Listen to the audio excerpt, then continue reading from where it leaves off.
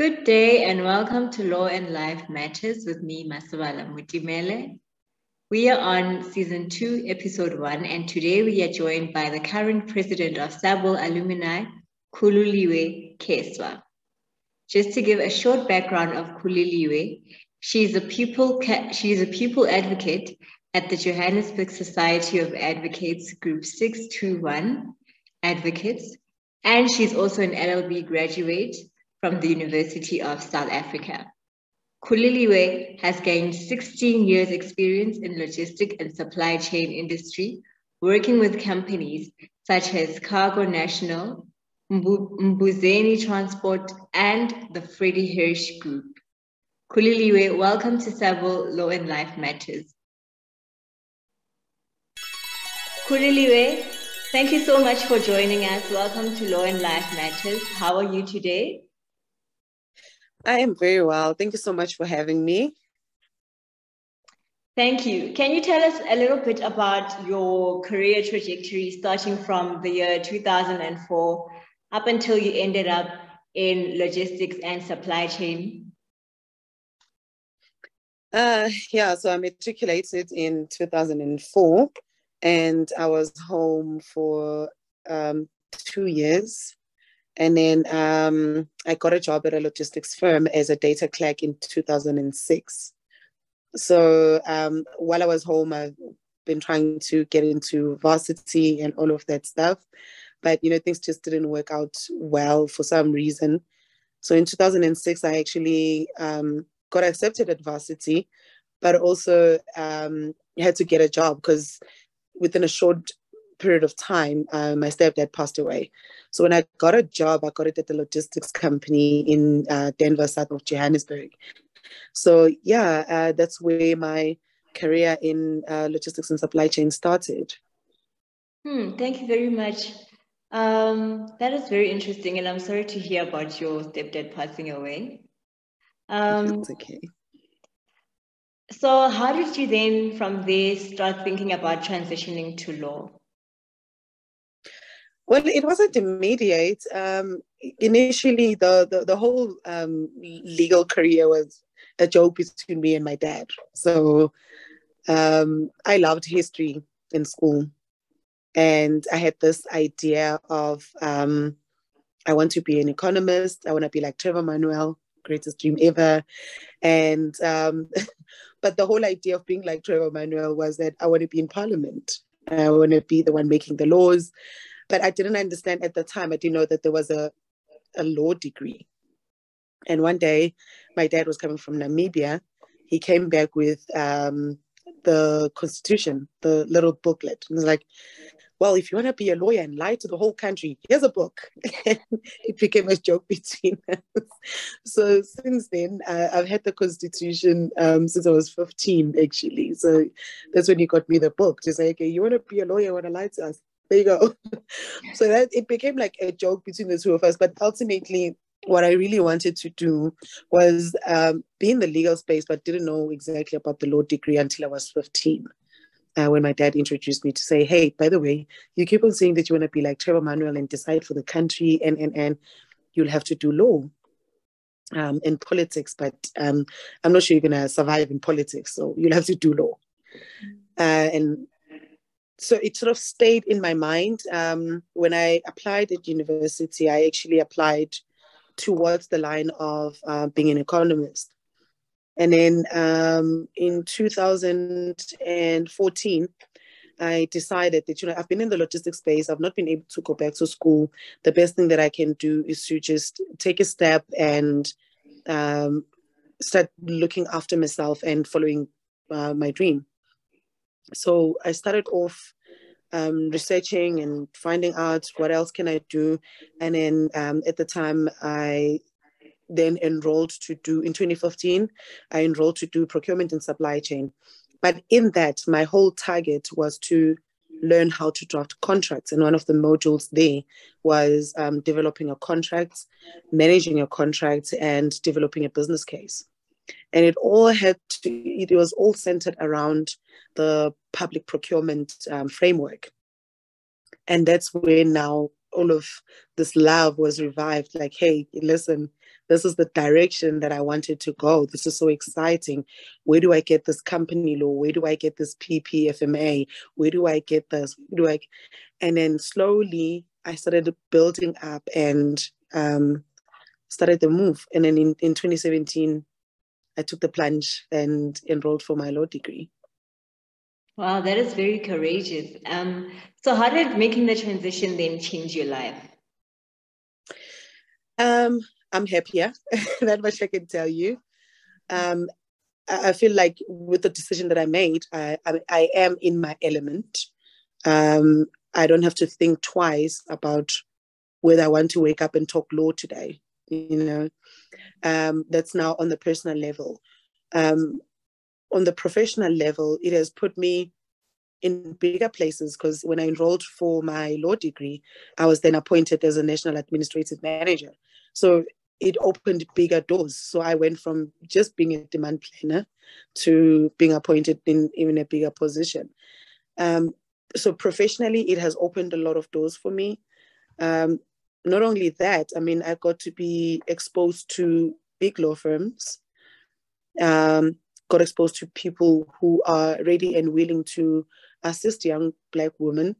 And for the first time, I experienced what it's like to moot internationally and soak in all these different cultures. And I feel like if I didn't take the step to do law and participate in everything that has to do with studying law, I wouldn't have been this exposed. I wouldn't be sitting here today.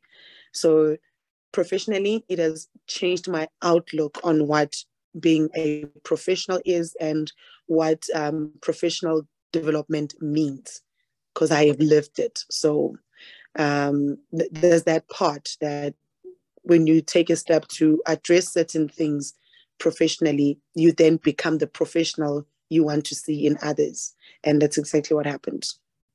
Mm.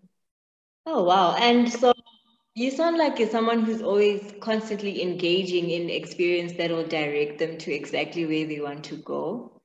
And you also shadowed at a law firm, but now you're a people candidate. So what do you understand to be the difference between the advocacy route and the candidate attorney profession? I mean, the attorney's profession. And how did you come to your decision to ultimately pursue a career as an advocate?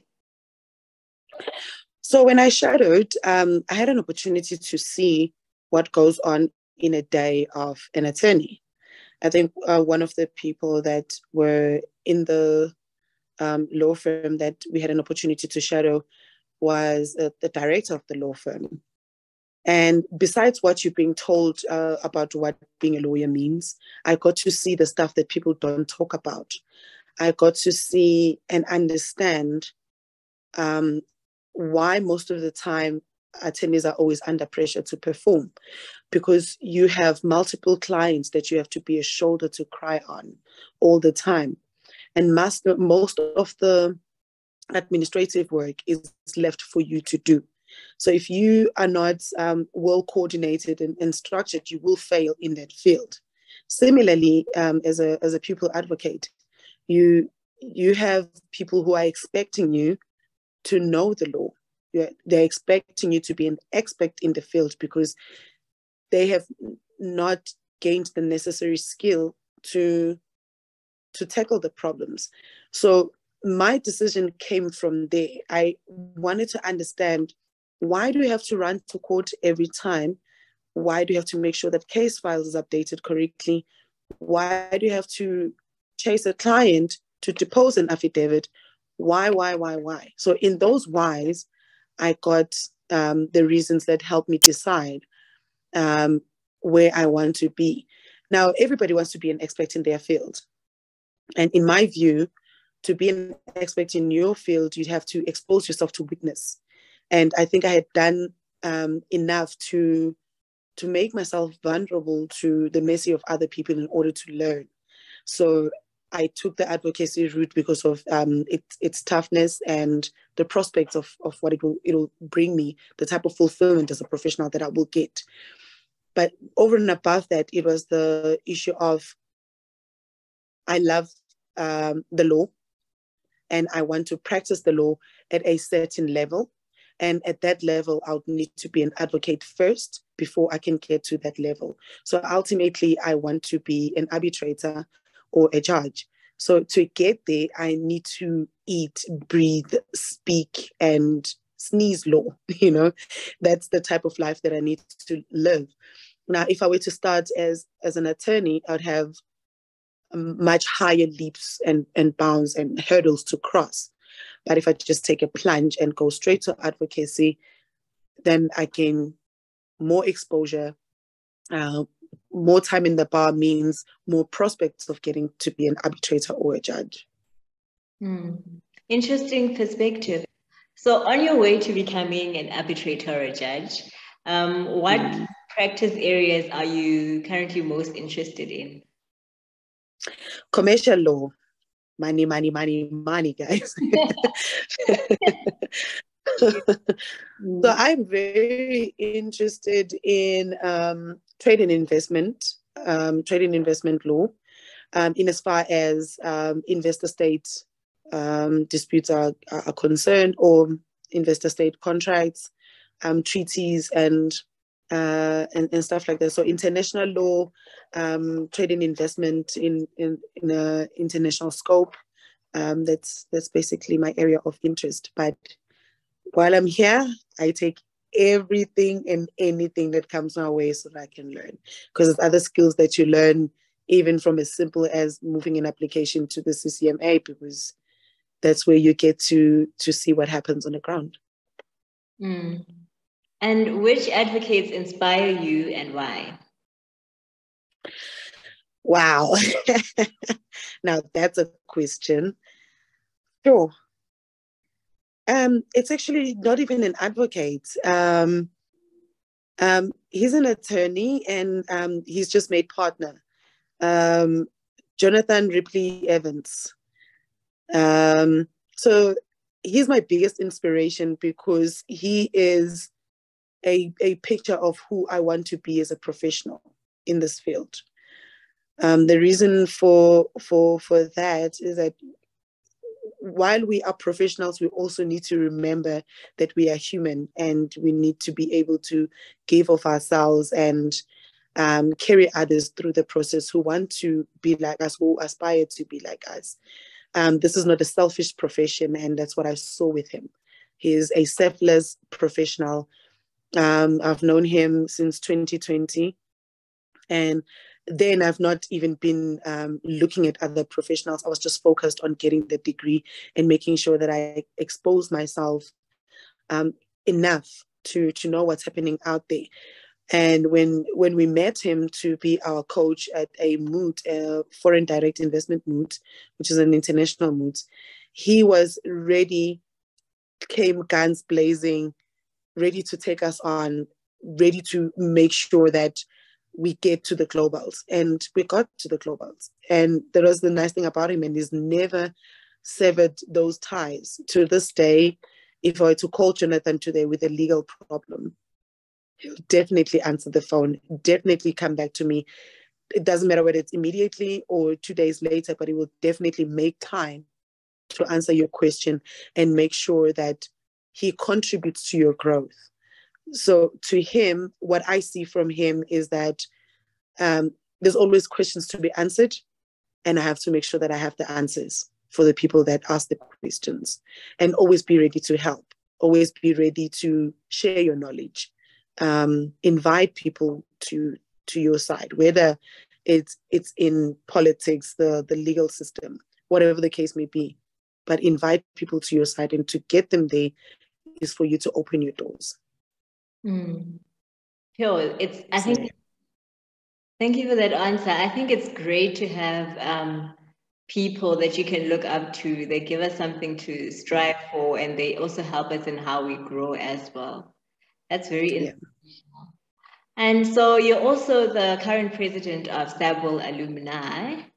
And so I just want to find out, what is being the president of that organization, the alumni organization, mean to you? Leadership and responsibility. one thing we don't usually talk about, generally we are excited about the titles, but nobody talks about what happens behind the scenes. What happens behind the scenes is taking a lot of accountability, a lot of responsibility for other people's decisions, be it in EXCO, be it alumni as a whole. When people say things on social media, I remember, I don't know who posted what, and somebody said to me, "Oh, I saw one of your SABWiL alumni posting something." I'm like, can't people joke anymore? So that's when I realized that it's not only that, it's the title becomes your personality, so to speak.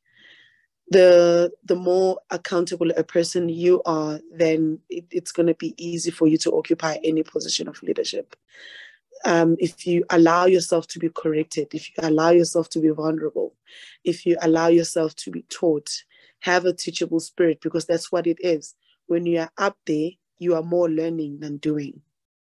That's what happens most of the time, because there's a certain level of professionalism that is expected from you. But behind that, there's a very young, vulnerable girl that is like a sponge and just ready to soak and learn. And, you know, I learn a lot. I learn a lot from the founder. I learn a lot from the directors that I interact with. Just little conversations, you know, they make sure that a 5-minute conversation sets you up for the next 5 years or 10 years, because the lesson that you're going to learn is invaluable. So that's what it means to me. It means I have access to information. It means I have the responsibility and accountability of everybody that falls under the banner. It means that I am the image before I am myself. I am the image of that organization, because, I mean, typical example, I came for an interview at the JSA, and just before the interview ended, it's like, "You are a president of SABWiL?" And I was like, "Yes." "Wow, okay. How's that going?" So immediately you are attached to a credible organization. The expectation is that also you are also credible. So it carries a lot of weight, but it also carries a lot of lessons, in short. Yeah. Thank you so much. I think one of the things that you've just shared with us that really is going to stay with me is the fact that when you're up there, you're more learning than you are doing. And I think that also to the ethos of what SABWiL is about as well. Exactly. Yeah. So what is next after becoming the president and going forward in your pupillage journey? What do you hope to ultimately achieve? Well, I have more young girls under my banner. Currently, I am a student tutor, and I started doing that through SABWiL, through the body-to-body program that was started by our former Deputy President, Nolwazi Mlalazi. Kudos to her. I love the program. I get to meet very, very talented and smart young women who just need a nudge to the right direction. And I'm still doing that. Even outside the banner of SABWiL, I have students that approach me to say, "Listen, I need help." So that is going to stay with me for a very long time. And then just building my practice, building my image as a legal practitioner. But ultimately, I hope to see myself on one of the chairs at the ICC, International Criminal Court. And, you know, hopefully, yeah, hopefully I become one of those judges that go on the record for some commercial crimes. There's a lot that happens out there when we are sleeping, and the law is just for that. Thank you so much, Khululiwe. I hope our viewers will get as much as they can, as many lessons and inspiration as they can from this interaction. Thank you for your time, and all the best with the rest of your presidency and pupillage journey. Thank you so much for having me, and thank you to your viewers.